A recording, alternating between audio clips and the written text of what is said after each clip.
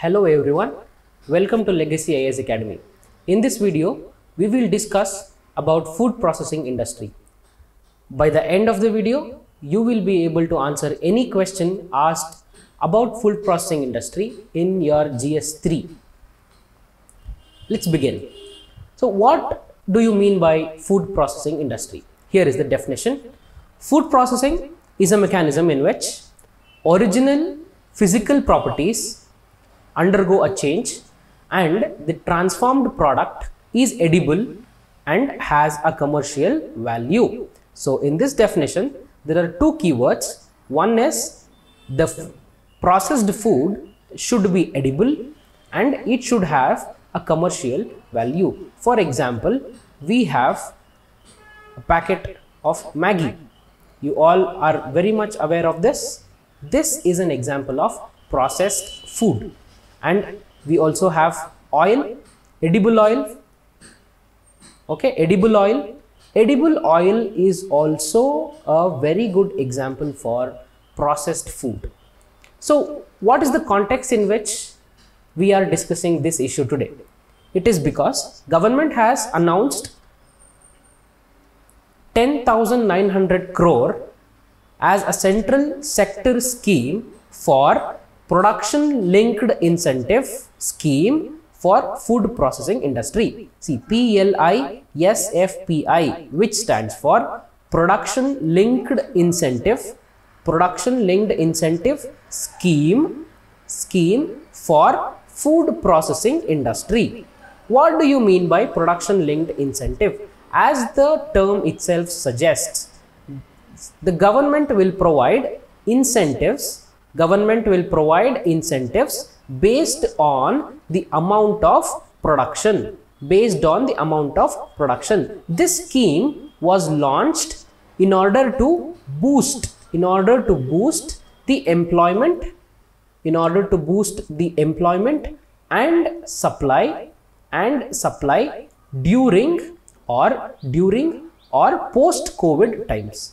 Okay, post-COVID, India was going through a phase of slowdown and recession when it comes to economics. So in order to boost the employment and bridge the demand and supply, government came up with a scheme called production linked incentive scheme. In this context, we are discussing the issue of food processing industry today. And this is a central sector scheme. You need to remember this. This is a central sector scheme. What do you mean by a central sector scheme? And how is it different from centrally sponsored scheme? You should know the differences between central sector scheme and centrally sponsored scheme. In this context, I want you to comment the other central sector schemes that you are aware of. Okay, there are many central sector schemes and I want you to comment those central sector schemes that you are aware of in the comment box. And government aims to create employment of 2.5 lakh. In order to create employment of 2.5 lakh by 2025 and 26, government has come up with production linked incentive scheme. Okay, I hope you're clear with this. And why do we need food processing industry? What is the importance? Why do we need food processing industry? Okay, it reduces the food wastage. You all know that the wastage of food in India amounts to almost 93,000 crores per year. This is the amount of food that we waste. Okay, and this includes the post-harvest losses and also losses due to transport and logistics and also storage and you know this storage happens in the godowns of Food Corporation of India, and this Food Corporation of India godowns are overburdened. Okay, are overburdened. So the food processing industry solves all these problems. It solves the problem of post-harvest, it solves the problem of transports and storage, it also overall solves the problem of food wastage and saves almost 93,000 crores per year. Okay. Here I want to remind you that there is an issue of food wastage in India. At the same time, there is an issue of malnutrition in India. Okay. Malnutrition in India. Malnutrition, we have parameters. For example, we have stunting, we have wasting, underweight, and infant mortality rate. Okay, these are the factors, or these are the components to measure malnutrition. So this is like a dichotomy.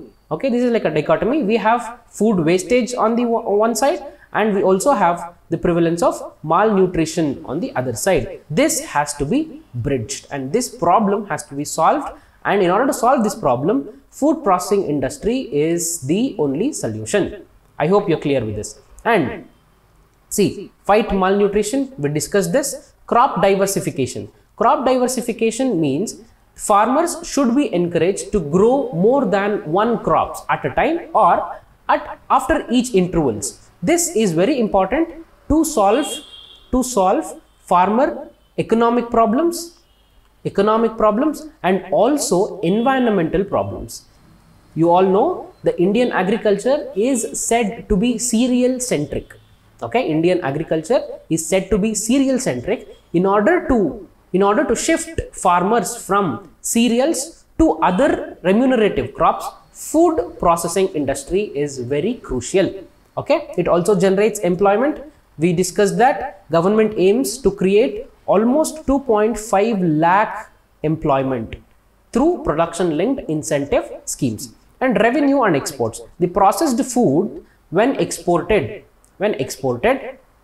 provides revenue to government. Okay, it also doubles the farmers' income. Food processing industry is required and it has all these advantages. Okay, and what is the potential?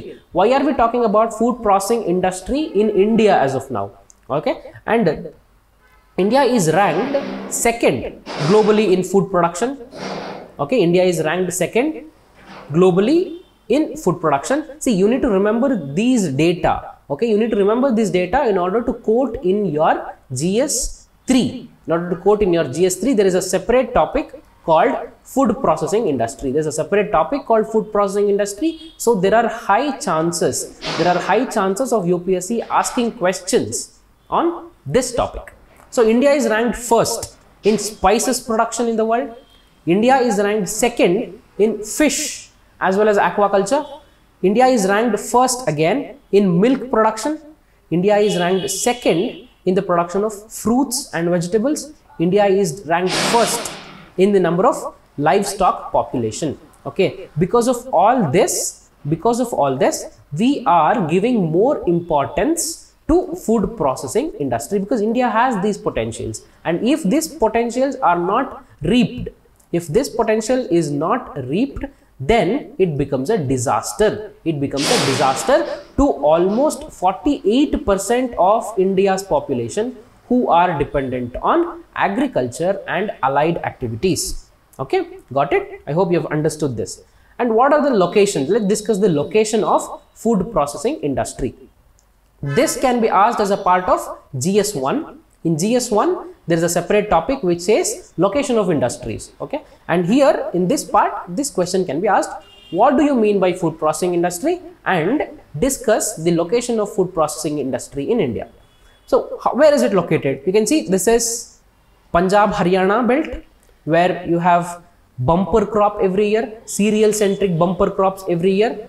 Okay, and here you have Madhya Pradesh and all the coastal states.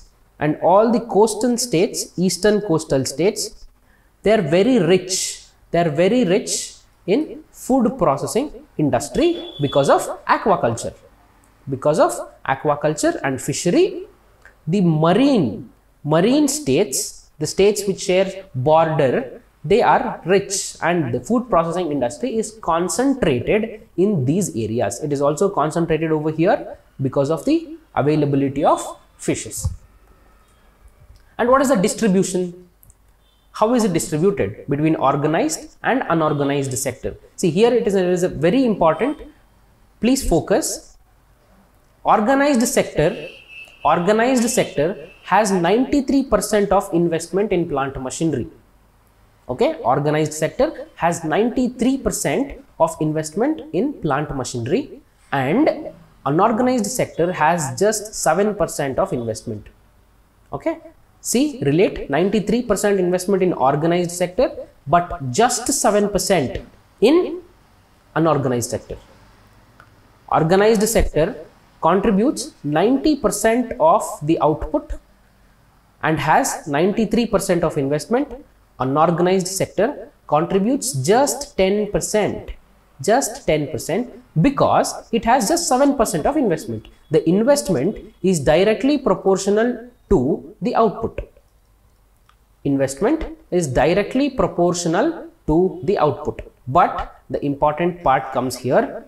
Unorganized sector employs almost 75% of people who are engaged in food processing. See, unorganized sector has just 7% of investment, contributes 10% to the overall output, but employs almost 75% of people. And here organized sector employs just 25% of people. This is a very important inference that you have to draw from this discussion. There's also, based on this discussion, you can form your inference and you can recommend government should work towards formalizing the food processing industry. And in this 75% of employment, almost 50% are family labor. They don't employ any outside labor, and the entire work is carried out by the members of family. Okay, then let's discuss the supply chain of food processing sector. Food processing sector or industry has inputs to farmland, and the production, procurement and storage. The food processing manufacturing industry will procure the agricultural output and stores it and processes it and goes through primary processing, which includes cleaning and basic processing, and the next stage is secondary processing, which is value addition, and then comes marketing, wholesaling and retailing. This is the entire process that is involved in a food processing industry. You can write the same diagram, in your answer, and this is a value addition to your answer. Okay, we'll see the same is here. Farm inputs, aggregators and logistics, that we already spoke about. Procurement and storage, food processors, these are the manufacturers. Ancillaries like packaging, these are sideways, and then food retailing. In order to have all this going smoothly, one thing that India is lacking is statutory basis for contract farming, and this was promised by the government in recent farm bills. There were 3 farm bills that government wanted to enact, but due to protests and due to opposition, and these bills were recently taken off.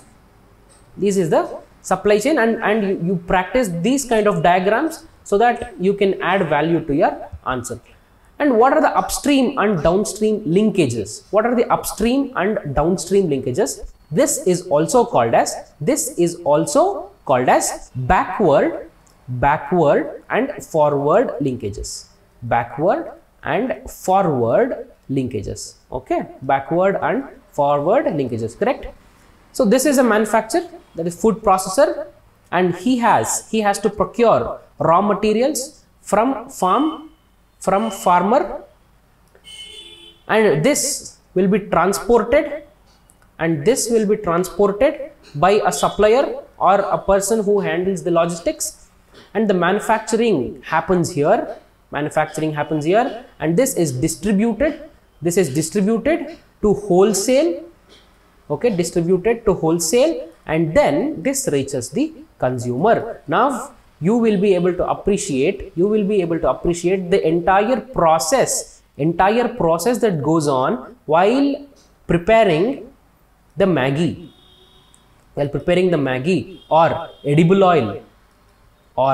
oil, or this is also the process that goes when we buy a packaged milk. Okay, when we buy a packaged milk every day in the morning, this is the entire process that goes on behind. Now we will be able to appreciate this process. Okay, what is the way forward? What should India do as of now? India has to bridge the supply chain management. India has to take care of supply chain management, the value additions that we already spoke of, backward and forward linkages. This has to be integrated. The second one, we need to have better technology. When we have better technology, we will be able to process the agricultural products in a better way and with a less time. Agricultural products are perishable. They're perishable, and because of that, we need to have better technology so that we can process it in a better way. Formalization of food processing industry. We discussed about this issue before in the video. There are just 7% of investment in unorganized sector, which accommodates 75% of population. So this has to be changed, and India has to move towards formalizing the food processing industry.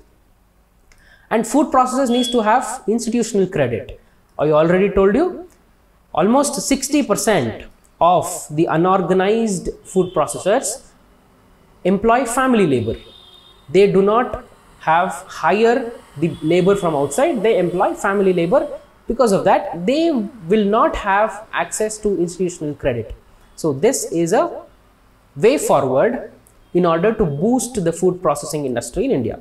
APMC reforms and contract farming, due to 3 farm bills were taken off as of now. So we need to bridge the gap through APMC reforms and contract farming. So let's discuss a question. The question goes, explain the backward and forward linkages across the supply chain in food processing sector. Also discuss their importance in ensuring the success of supply chain management in food processing sector in India. Okay, we have this, as I always tell you, you need to divide the question into 2 parts. In this question, the backward and forward linkages forms the first part. Discuss the importance of ensuring the success of supply chain management in food processing industry in India becomes the second part. So you need to address both the parts of the question in an equal way so that you will be awarded the highest marks. We have discussed 2 diagrams. One diagram is of supply chain management and the one is of upward and downward linkages.